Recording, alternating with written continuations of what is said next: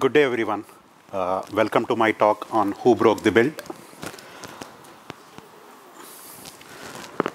Nobody wants to be responsible for breaking a build, but what can you as a developer do to avoid being a bad guy? How can project leads, especially managers, want their teams to reduce the breakage of builds? How many of you are managers here?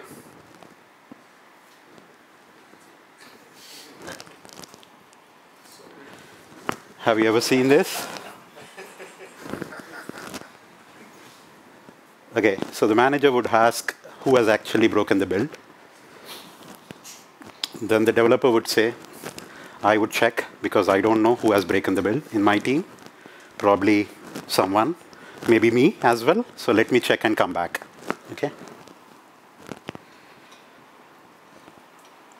Okay, quick introduction about me. Myself, Ram. I'm a senior software engineer at R&D Bangalore, India. I'm passionate about open source. I love playing table tennis. And just a quick introduction of what our company does so that you would also get to know about us. So JFrog, headquartered in Netanya, Israel, founded in 2008, public, NASDAQ listed, around 1,100 employees. We have around 9 locations and expanding. We have around 7,000, probably last quarter. 6 products, 6 and expanding. All of them are OSS to hybrid model. And we have a universal JFrog platform, DevOps platform. And most importantly, we contribute to the open source. Okay, as you know, software is everywhere. And it runs on everywhere. Healthcare, probably social media, transportation, energy, wherever you. Okay, does software upgrades matter? Really, yes. Say you have a Tesla model, and it says,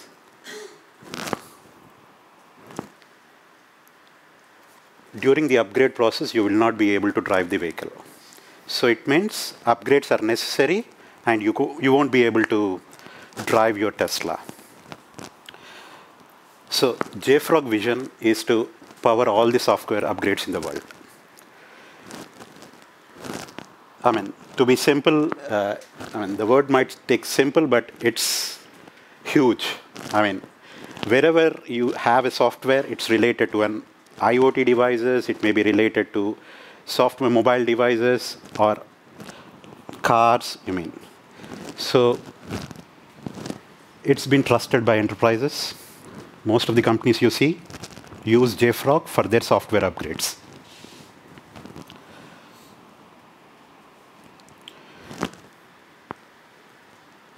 And we have a developer ecosystem around us. We work with AWS, Azure, Google, and all the other partners to collaborate with them.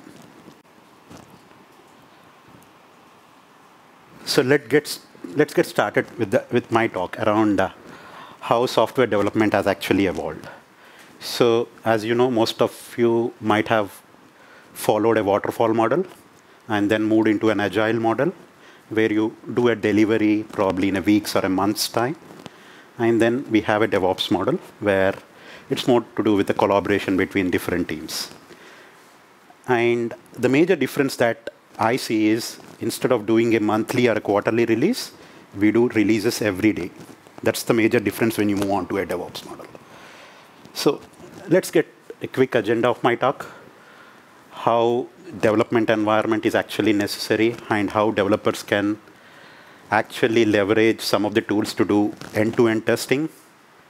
How many of here does end-to-end testing locally or somewhere? Write end-to-end tests? And how do you test them? When you mean Docker? Yeah, setting up the instance you need with Docker. Okay. For containers, basically. Okay. And we would talk about a tool called Kuttl, Kubernetes test tool, which is a cloud-native CNCF project. and a quick demo and a summary of the things that we discuss. Okay, so an ideal development environment. Say, being a new developer in a team, when I join a new team, the major task for me is to set up an environment. But most of the time, you would look up for a wiki page to do that. When I mean a wiki page, look up a documentation, copy the stuff, copy some commands, run those commands, set up the environment, which might take probably 2 days, at least 1 or 2 days to actually set up the environment. But we were looking at how can we actually be more productive in setting up an ideal development environment, something like a single-click setup. And you should be able to develop and test locally. And also, it should be as same as production environment. Okay, so for having a ideal dev setup, we need some automation around that. So,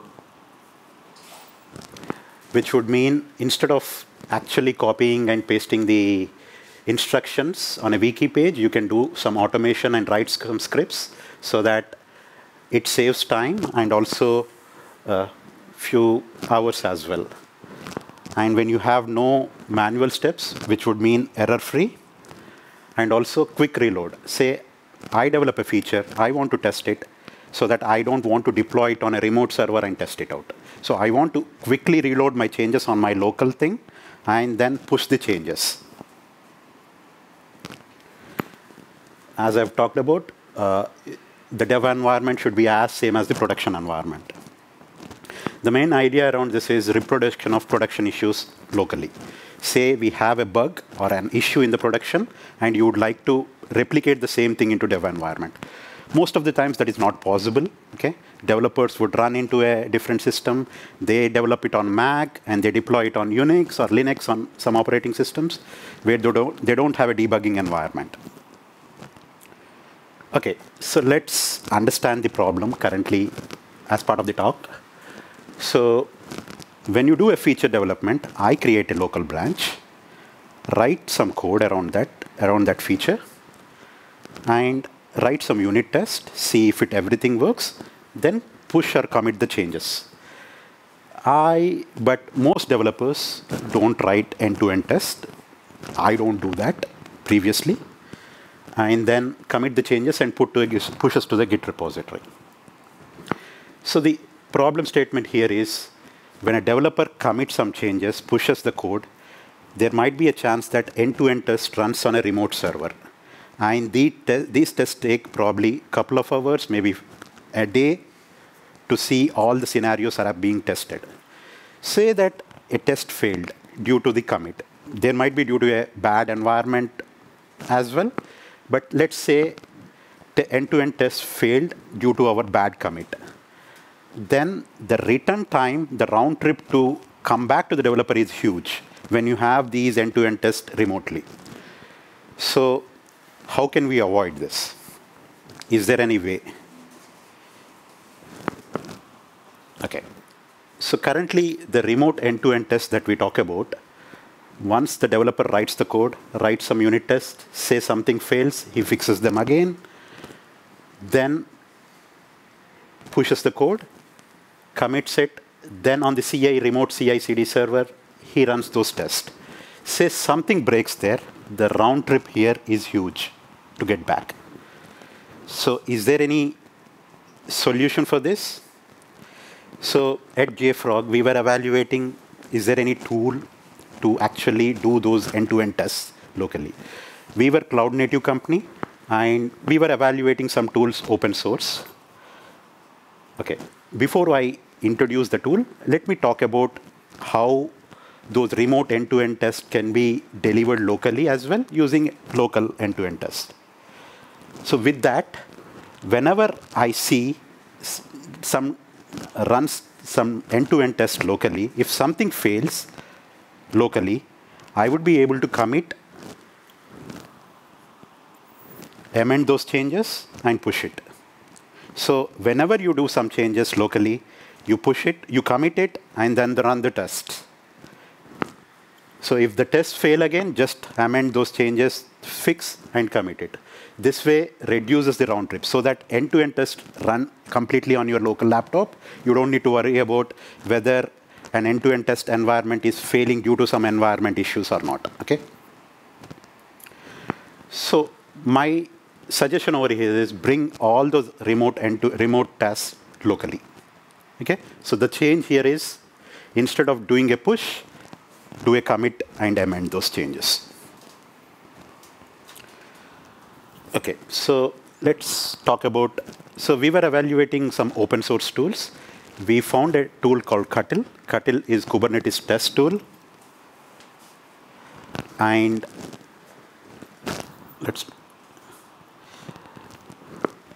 what we discovered when we talked to our developers locally in our company, they are not running sufficient integration or end-to-end test. The reason is simple. They don't understand the infrastructure around how to run the end-to-end test, and they don't know how to reproduce the same production-like use cases in there locally. So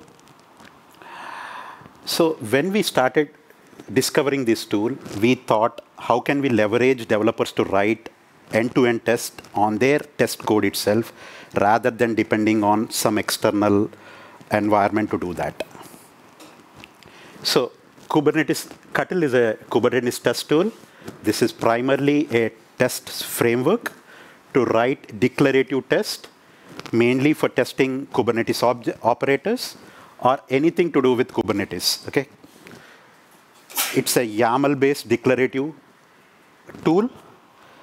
And by using YAML-based, say I'm a Go developer or a Java developer or a Python developer, you don't need to worry about the underlying language that you use. You can still use Kuttl to test your infrastructure or test your code changes. And this way, it creates an ability to set up an end-to-end cluster very easily. Okay? Okay, so to get started, how do I install Kuttl? If you are a Mac user, you can do a brew tap kudo builder tap and do a brew install Kuttl CLI. If you are a Linux user, you can use a kubectl crew install Kuttl. And if you are a Go developer and if you want to integrate this into your code directly, you can still use a API integration directly. Go get GitHub kudo builder Kuttl. So there are 3 ways to do that. You can choose whichever you need. Okay. And Crew is a packet manager for kubectl packet manager. So Kuttl is both a CLI tool as well as an API testing tool. Okay. So where would Kuttl be useful? Okay. So if you are an application admin who wants to automate the creation of new Kubernetes environment, say for example, I'm a Go developer. I want to set up an Kubernetes environment, spin up an environment, create a namespace, run my test, and destroy those things, which is a painful process if you want to write a Go code. Okay? Create a namespace. Go testing is also a module that would provide that, but writing those Go code, compiling it, and running those tests is a painful process. Okay? So you can use a Kuttl, which would actually provide creation of namespaces, creation of an environment, running those tests parallelly as well. Okay? And if you want to test your application on multiple versions of Kubernetes, say for example, if I want to test my application on 1.19 of Kubernetes, 1.27 of GA version of Kubernetes, which was released very recently, you can still do that. You can just provide the Kubernetes version. If you are using a kind as a cluster, you can just specify the version of kind that you are trying to install. Okay? And Kuttl is also for developers who want to easily test Kubernetes operators. So operators are more to do with custom resource definitions and CRs and CRDs. Okay, so let me quickly get into the how Kuttl would look like, the Kuttl testing suite would look like. So we have 3 things. One is a Kuttl suite. We have a test step and a test assertion. 3 main things around it. test suite is a configuration where you define the entire project structure, how my suite would look like. So you can see here, the API version is Kuttl dev v1 beta 1. So it's more like a CRD, custom resource definitions, and a kind is a test suite. You can see the start kind. So as part of Kuttl, kind is by default true. If you want to disable and use an external Kubernetes cluster to test your changes, you can still do that by setting start kind as false. Okay. If you don't define anything over there, it uses the local Docker desktop on a Mac and install using kind as a cluster, default cluster. And the namespace that I've specified is just a name.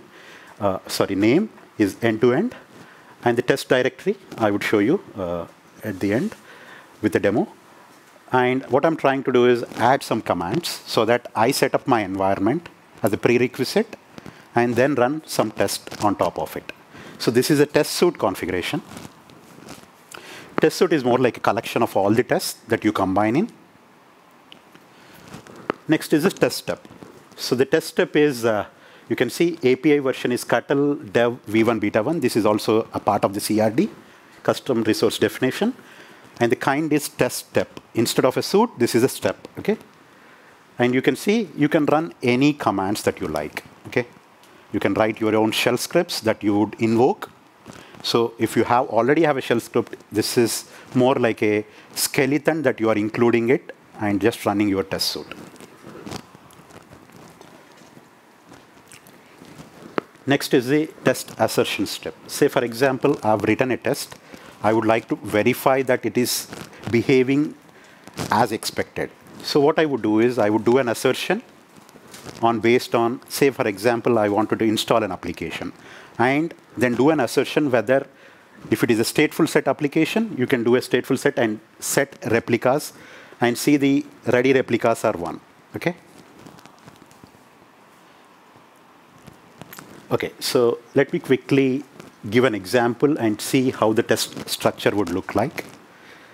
So as part of the demo, I would have a folder called test, under which we call it as end-to-end test, and then have different folders. Have you ever worked with something called Flyway? Flyway, yes. Yes? Yeah. Flyway has a similar structure where you define the database migration scripts in a sequential order, okay? Which is very similar here, where you would define the steps or the test in a sequential manner. See here, 00001, you can add that. I would show it in an example.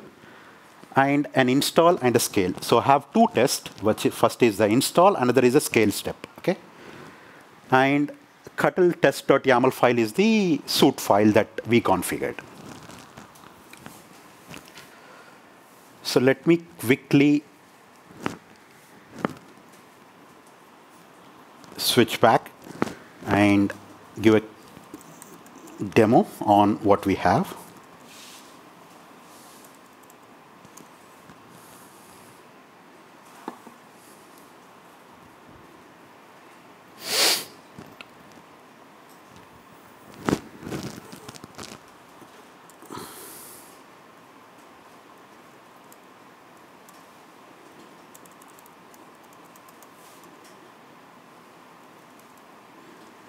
You can see my screen, right? So I have some end-to-end test, and I have 4 tests as part of the example that I have. One is the install, another is an install with an extra configuration that I would like to do. Another is a scale test, and there is an upgrade test. So 4 tests that I would like to run parallelly. So Kuttl supports running of these tests parallelly. By default, it supports 8 parallel tests, okay, that you can configure. If you don't define anything, it would expect to be a parallel one, okay? And you can also configure the reports as part of the running those tests. So if you want to run these end-to-end tests and see a report in an XML, you can probably pass a flag, passing it as --XML or --JSON. So let me quickly run a test and then show you.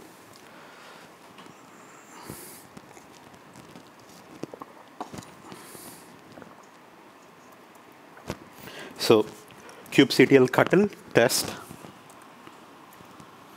So what it would do is, let me show you the configuration file that we have.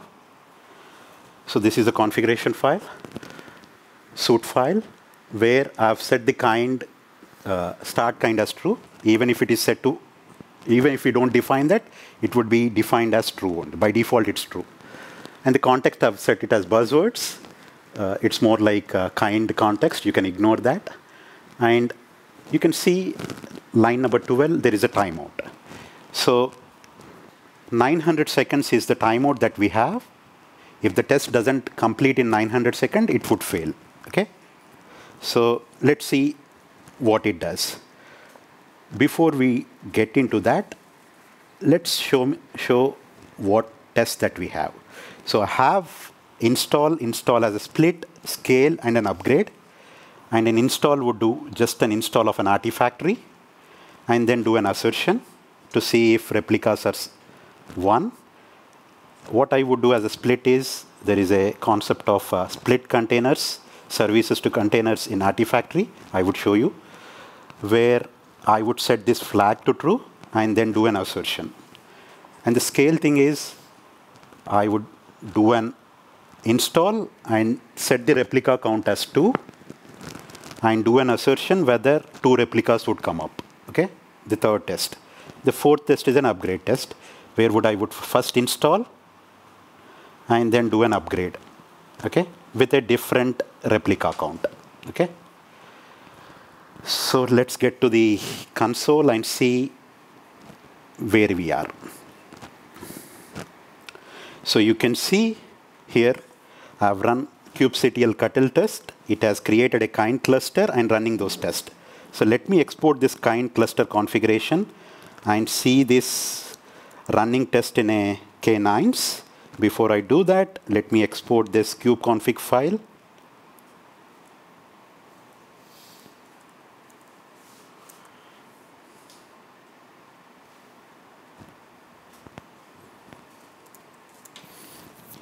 Okay, K9s is a tool to view Kubernetes clusters. It's an open source. You can do an brew install K9s that would install K9s. It's a graphical view of viewing Kubernetes clusters. So what we have done is, we have ran 4 tests. So each of these 4 tests would run in a different namespace and give us the result. So you can see 4 namespaces are being created. Kuttl test, the harmless thing. This one is another namespace.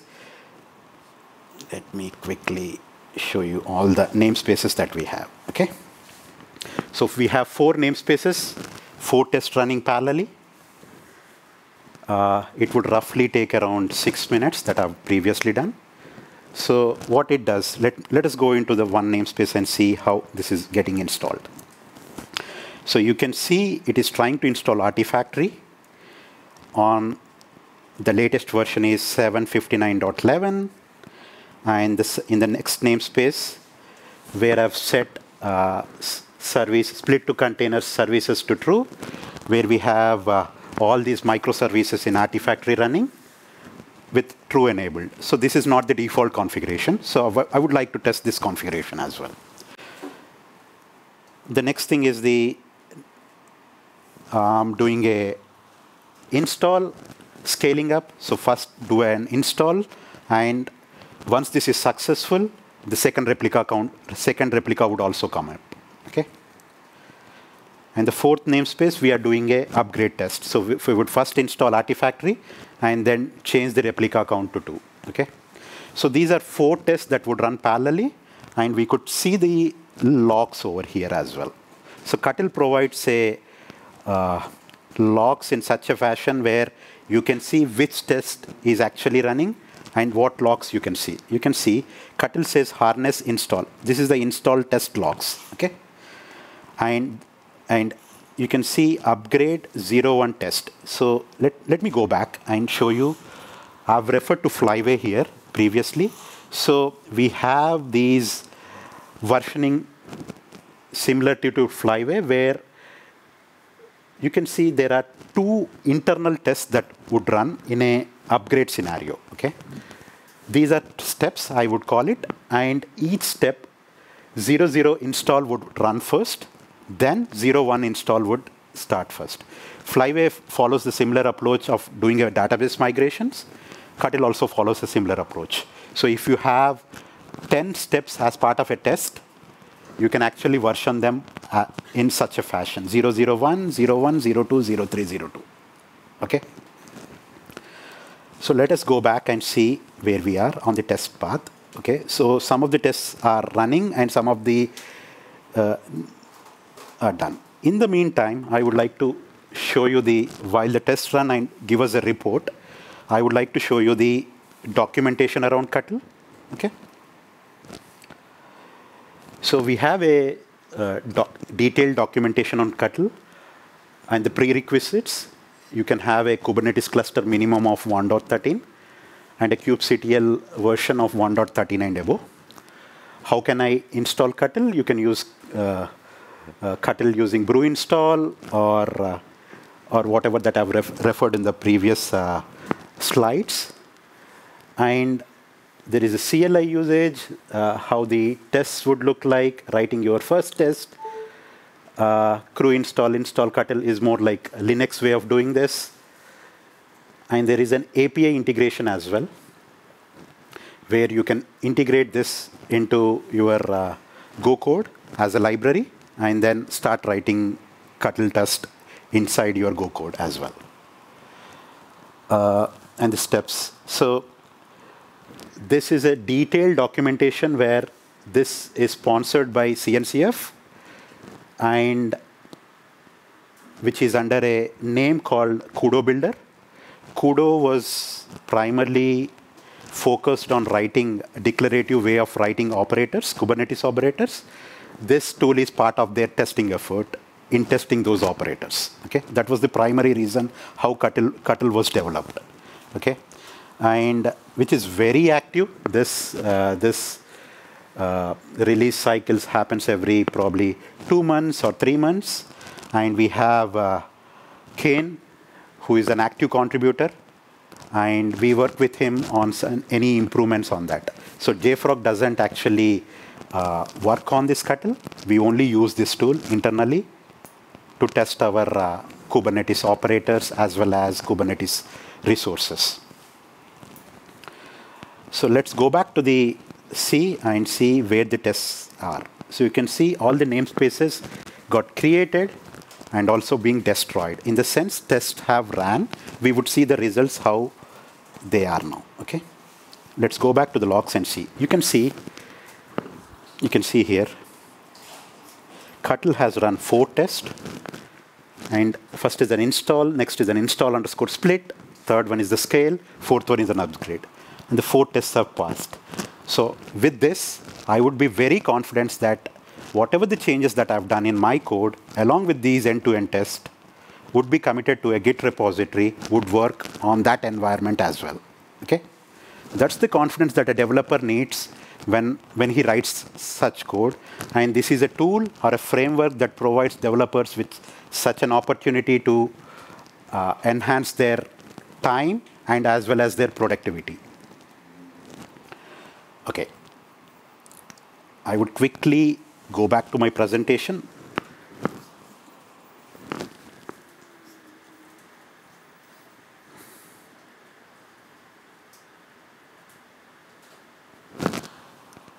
Okay, so the references.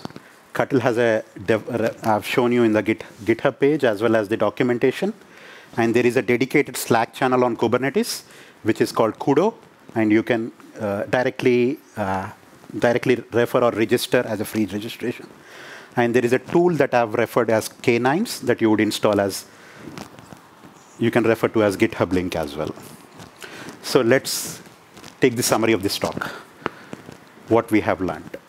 Kuttl is an open source tool, CNCF approved, and there are so many contributors actively contributing to it. It can be used for local end-to-end testing. When you have end-to-end tests running locally, which would mean developers are quite confident and there would be very few broken builds. Okay? There might be builds that are broken on an end-to-end environment, not due to the changes that a developer has done, maybe due to some environment issues. But at least developer would be confident in pushing his code to a Git repository and getting reviewed and merged to a master, okay? Which would mean release faster, and which would also mean happy developers, okay? And happy customers as well. Any questions? Sure. Do you want to take mic? Thank you. It was very good presentation. I want to clarify, it is accessible only in Kubernetes, right? Yeah, primarily Kubernetes, but this can be used. Most of the companies are actually moving towards Kubernetes and cloud native. So the focus is more on that front. Okay. Can you please repeat your question? Are you referring to something like, can this be used somewhere else? Or Yeah. For example, in ECS, in AWS, for example, is there some integrations? Yeah, you can use this tool as well there. Because we are actually not... let me quickly show back to the presentation and show you. Okay. See here.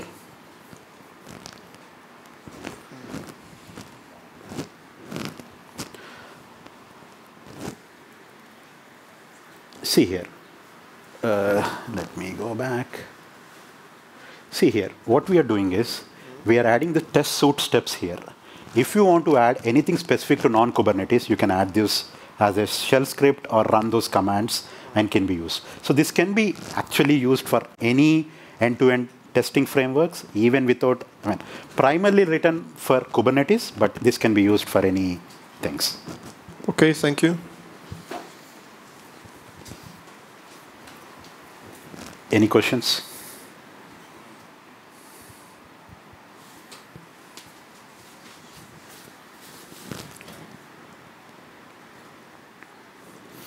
We have been using this tool for quite a long, and we were actively working with the main contributor as well in understanding and how testing can be improved and productivity can be improved as a developer.